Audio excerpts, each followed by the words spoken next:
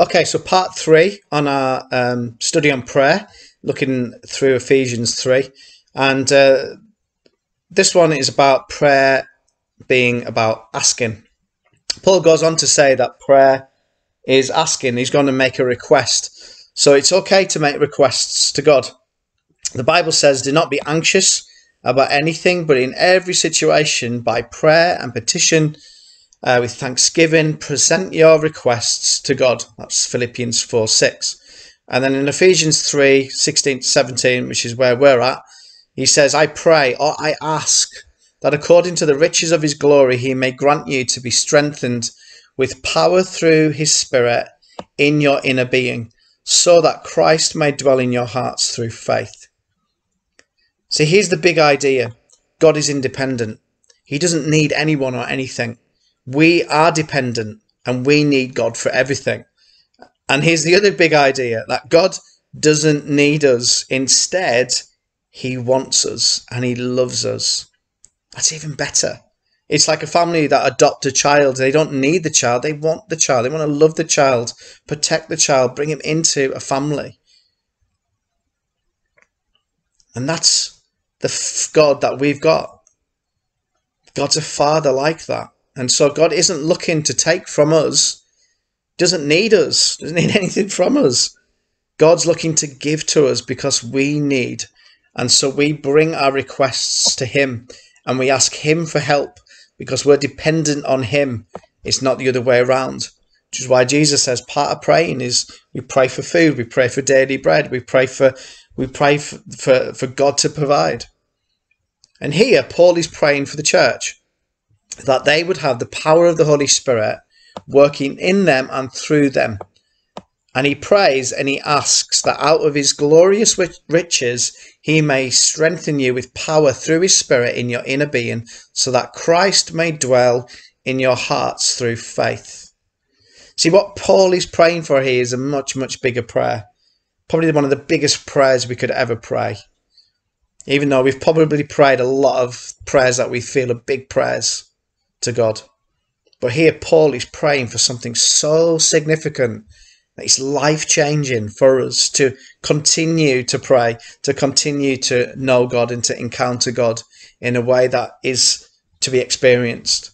And interesting, through the church meeting, Rachel Pons talked about the psalm where it talks about the house of God. And here we see language that Paul is using when he's saying about Christ dwelling in us actually speaks of a home. It's talking about a dwelling place, a home, a permanent settlement, not Christ dwelling as a casual visitor.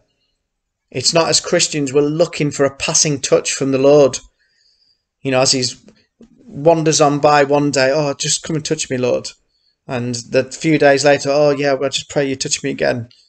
No, here Paul is bringing a revelation that we need to understand where God is desiring to make his home in us by dwelling there permanently. As you know, there's a difference between a hotel and a home. Big, big difference.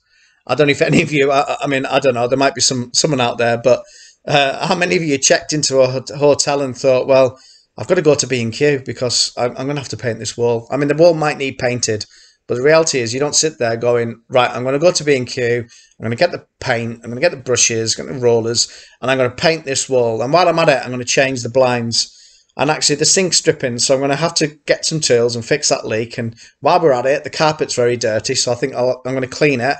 And if that doesn't work, then I'll buy a new carpet. Anyone ever done that? You'd be crazy if you did. But why don't we do that at a hotel? Well, the answer's simple. It's because we're not going to stay there. It's not our home. Now, what happens when you do buy a home?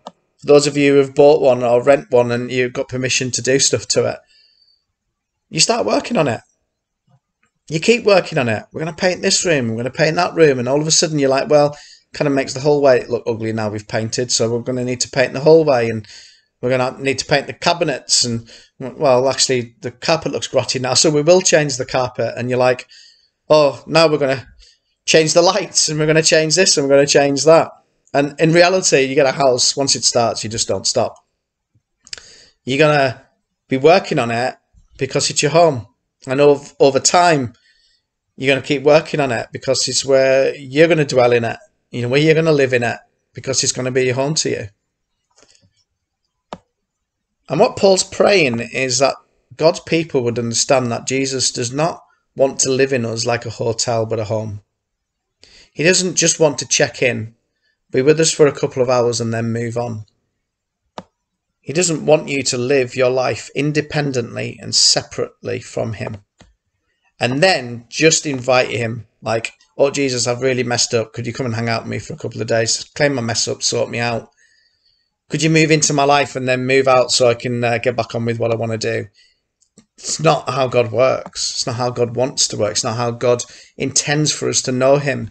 What Paul is saying here in these verses is that Christ dwells in us. Jesus dwells in us through the person and the presence and the power of the Holy Spirit. And what God wants our life to be is his home. We're his house. The church becomes the temple of the Holy Spirit, the house of God. There's no physical temple anymore. God's not concerned about buildings, brick buildings. I've said it before, but brick buildings without the church in it are pointless, because God is using and filling people to make us as living stones. And what's interesting is, like, from the psalm that Rachel read was about, the attractiveness of the house. And you read in Revelation about the great shiny gems and stones and this, that and the other. And, we might look at ourselves and think, no, God's got something much, much better planned for the world than putting a bunch of people like us together as living stones. But he doesn't. God's intention, first of all, through his Son, being filled with the Holy Spirit, becoming the temple of the Holy Spirit as the starting point. When his disciples were like admiring the great temple of Jerusalem, going, wow, this is amazing. Isn't this amazing, Jesus? And he's like, do you know what? That'll just get destroyed. But 3 days later, it will rise again, where she's talking about himself as the temple of the Holy Spirit. Then the temple of the Holy Spirit being the church. And so we need to understand, or try to get to some understanding, that God loves us so much that he's prepared to live and dwell permanently in us as his house, as his home on earth. Ask the question, where does God live right now? He lives in each one of us who have accepted Christ as our Saviour. We're his home. And he wants to move in our lives, and he's going to start working it. Now, you may pick an area of your life to work on first. Then when he's done with that, he's going to move on into another room of our lives. And then he's going to be again on another project, moving a sofa here, moving a chair there, lifting up some of the floorboards. He might need to move a chair before he can lift up the carpet and the floorboards. And therefore he works in us intricately and perfectly and graciously and kindly as well. Jesus, through the Holy Spirit, when he dwells, when he stays, when he resides at the centre of our being, he's doing a renovation project on every aspect of our life. He's doing it to make us holy, the Bible says, or, in other words, to make us more like Jesus. Galatians 2 says, I've been crucified with Christ and I no longer live, but Christ lives in me. The life I now live in the body, I live by faith in the Son of God who loved me and gave himself for me. See, becoming a Christian is crucifying our lives with Christ and no longer living to kind of gratify our selfish desires, or living according to the flesh, or living like the world, as Scripture says. I no longer live, but Christ now lives in me. And in becoming a Christian, we need to understand that when we give our lives to Christ, we're giving him permission to reside in us personally and to do his work in us. To do his work in us. And every time you're working on your house, friends, family, every time you're doing a project, every time you're cleaning, fixing something, painting something, you're mending something, rearranging something, I want you to think of this verse. Jesus wants to do the same thing in my life that I'm doing in my house right now. He wants to make it a better home for the Holy Spirit. It's not just that we're working on our homes. It's not just that we're working on our homes. It's that we're the home of the Holy Spirit. And he's always got a project he's working on in us. Guys, I don't want you to see this as a discouragement. And some people see this as a discouragement. They're like, okay, well, we dealt with this, and then I thought, well, finally I got through it, and then Jesus showed me this, and now I've got a whole new thing to deal with, an all new project he's doing in me. But guys, he's doing it because he loves us.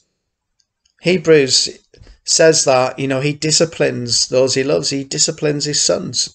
Discipline, again, is a word that needs to be defined, but it's a father looking at his son who's maybe going off in the wrong direction. He wants to bring him back on the straight and narrow. He's off doing his own thing as God's son, and he's like, no, I want you back. Don't get liberal. Don't go into license. Don't sin and think and cheapen grace. No, come back to the walk of grace where let me work in you.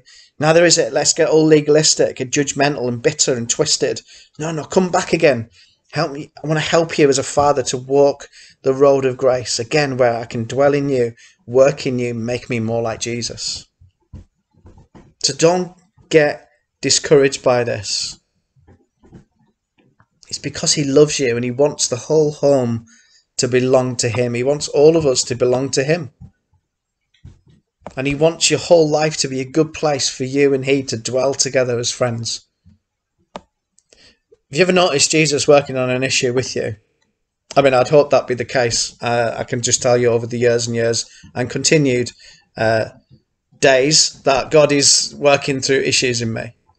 And I know it should be the case for all of us. And when you think that you get through something, there's another thing that you got to deal with, yeah? That issue has always been there in your life, and Jesus simply hasn't started working it until now because he's been working on other things prior to this. And this was so important that you weren't ready for it yet, but you are now. You weren't ready for floorboards to be lifted to uncover maybe deep hurts and pains. Instead, he needed to move the furniture around a bit, where you got to think, oh yeah, this looks good. Jesus is at work in me. And he's not trying to trick you or in any way. But what he moves around and what he starts with is down to his understanding of us. He knows us inside out. He knows what we've gone through. So we need to trust him that as he's moving this, that and the other, that actually at some point some floorboards might have to be lifted. Where you can work through what you need to work through with him. But it's always been there, and it's his decision and his timing. His time is perfect. When he starts, what he finishes. So we should be really encouraged by this. And so Paul is praying and he's asking, I'm praying and I'm asking that you would welcome Jesus into your heart. Welcome Jesus as the centre of your being. Through faith, trust him. That's what it means to trust in Jesus, to take residence, permanent residence in our lives. That the power of the Holy Spirit will continue to be showing you areas and ways that we can become more like him. And that should be our heart's desire, to be made more like Jesus. That's what he's doing in us. We should be encouraged by what Jesus is doing in us. And that's what should be part of our praying individually, but as a church family as well. We should be asking, Lord Jesus, come and make us more like your son. And if we pray it, make me like Jesus, then we've got to expect the Holy Spirit to start work and to do just that. And yes, sometimes the things that God does in us are painful. Sometimes they're difficult to get through. But this is where we've got to trust him. He's living and dwelling in us. He's made his home in us. And we need to trust him. Unfortunately, so many people think the church is an old building needing lots of work done on it. Some are closed, derelict, abandoned. Some turned into nightclubs, whatever. Point is, people should be seeing the church as us, God's people, being made new. And not ruins of despair. Even though we are ruins, we're not ruins of despair. We're ruins of restoration. God's restoring us to be his glorious church. That doesn't mean we don't share our struggles and our challenges, but some, if not all, challenges are an opportunity for the Holy Spirit to make us more like Jesus, so that we, as Paul says, to him be the glory through the church forever and ever. Amen. Guys, this isn't through the church building be the glory forever and ever and ever. Amen. It's through his living stones. It's through us. Lord Jesus, make us more like you, so that you get the glory, so that people see that, yes, we're not perfect. Yeah, we might be ruined, but we're people of grace, being shaped by Jesus, being shaped by the Holy Spirit. We get to choose whether we're going to work with God on our hearts or we're going to stay derelict and close to him. And we need to understand that at the end of this, so that towards the end of this prayer, Paul's saying, no, it's to him be the glory through this. God wants to work in us, not keep us ruined, not keep us as derelict sinners, but to draw us into sonship, where he lifts us up. And guess what? We get to shine out the brightness of Christ. This is where shining out like stars, as it says in Philippians, comes from, by Jesus making us more like him. Because we're his and we belong to him. And when we need to trust him, we need to work with him, we need to allow him room, allow him permission to take a wall down or two. And this is what Paul is praying for. This is what he's asking for. This is what I'm praying and asking for myself, for us as a church, that we be renewed and restored in the love of God, being anchored on firm foundations during this life, through its ups and downs, so that God gets the glory, that God shines brighter, gets the attention. And surely as sons of God, we want to reflect the Son, so that more sons are won into the kingdom. We need to capture the vision of the church, that it's through the family of God, those without God get to see God through what God is doing in us, warts and all. We can be honest about our failings, but we can share the utter dependency upon the grace of God, and let people see this changing from one degree of glory to the next. It's a process, it's a journey, but one that God is committed to do in us and through us. So let's be praying for this.